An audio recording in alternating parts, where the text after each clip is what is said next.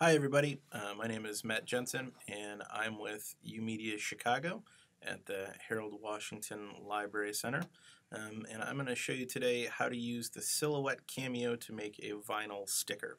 I've got a couple programs open here, Adobe Illustrator and Silhouette Studio. I'll be using those, but our first stop is the internet. So I'm going to type in something simple here like animal silhouette and go to images. And then I'm going to go to search tools and choose large. That's going to help us get a more specific image. So I like this little bear guy here, so I'm going to use this and I'm going to save it here. I'm going to copy it and bring it over into Illustrator. So we'll start out by just opening up a new window in Illustrator, and you'll see this is actually a very large Bear Bro picture. So back up a little. So our first stop in Illustrator is the image trace button here. There's a little drop down menu, and we're going to use the black and white logo trace. If you have a more complicated picture, you can use one of these other options, but this will work perfectly for us. And voila, it is no longer made of pixels, it is now made of vectors. So we'll hit expand here. You see all the little dots and paths. And I'm going to right click ungroup until ungroup stops showing up. It's normally just twice. And then I'll use the magic wand tool to select all of the white, even the inside of the eye here at once, and delete it because we don't want the program cutting it twice.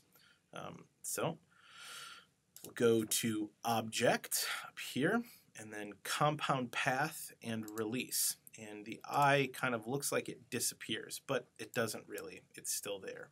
And then I'll go to File, Export, and I've got myself a DXF here, AutoCAD interchange file, and save it as Bear Bro.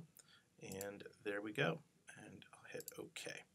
So our next stop is Silhouette Studio, where I'm going to open up said Bear Bro here.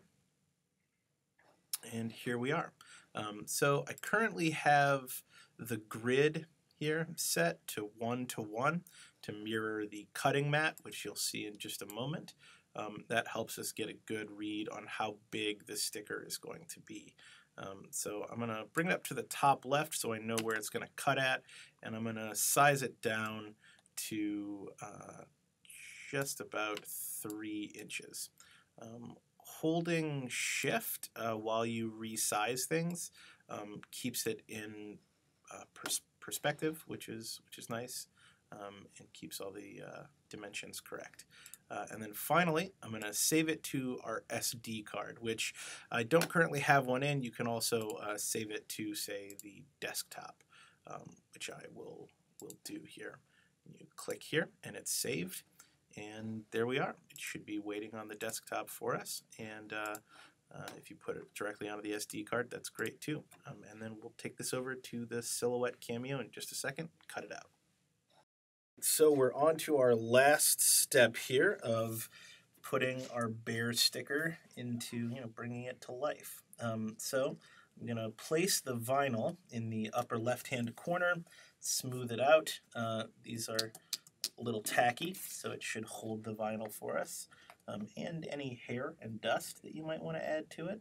And then I'm going to load the cutting mat in. You want to make sure that these corners are lined up with the sides of the cutter.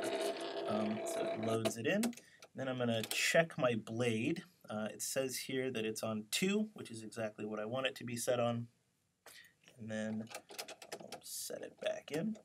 And go over here to the SD card settings and select my bear and hit cut. So just take a second and it will start cutting.